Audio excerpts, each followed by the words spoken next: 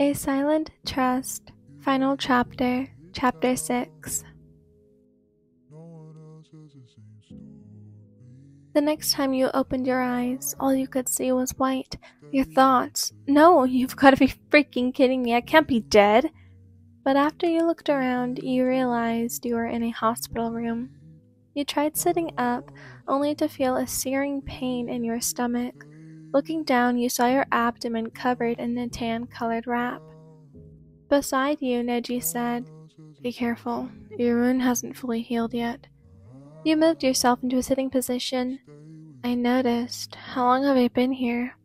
Neji said, "Only a couple of days. You would have been awake earlier, but they gave you pain meds to help you sleep." He moved his hand over, lacing his fingers with yours. You looked up to him to see him smiling.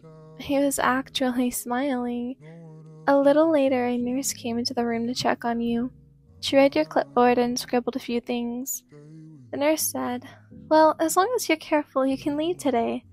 You nodded to her. "And since the songman assigned you out, you will be staying with him." "I would like to get changed." Neji kissed your forehead and gave a slight bow to the nurse before leaving the room. The nurse helped you get dressed and walked to the door. Once you were past the door, Neji was at your side, his arm around your waist. The nurse said, "I'll leave them in your care now." She nodded to you and walked down the hall. You were about to ask Neji something when he swung you into his arms. "Hey, I can still walk, I'm not that injured." Neji said, "You seem to be having a lot of trouble with it. Plus, I'd rather you let me carry you instead." You sighed, but smiled. "Fine." Neji carried you to the Hyuga mansion, letting you down only after you made it to his room. You hadn't been in there long before Hinata came in and told you it was time for supper. Neji helped you down the stairs and to the table. You had all just finished eating when Neji stood up, saying he had an announcement. I'm gonna stop it here and I'm gonna tell you guys why.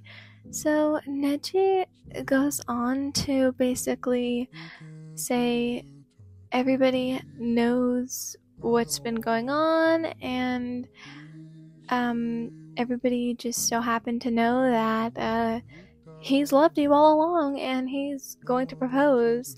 And you say yes, clearly, but I just don't think it makes a lot of sense. I think it was really, really rushed. And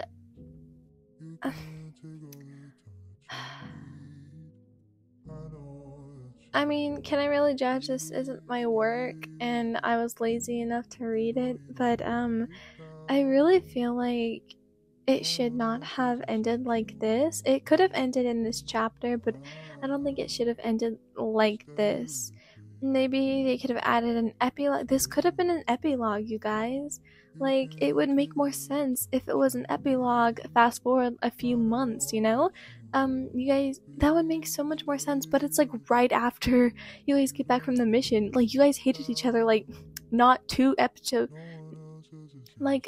chapters ago, you know? Like, anyways, if you guys would like to finish and read the story yourself, the link is going to be in the description, as it always is. But anyways, I hope you guys enjoyed this video. I'm sorry for making it so short, but yeah, have an amazing morning, have an amazing afternoon, have an amazing evening, whenever you are, and I'll see you guys tomorrow with, another fanfiction.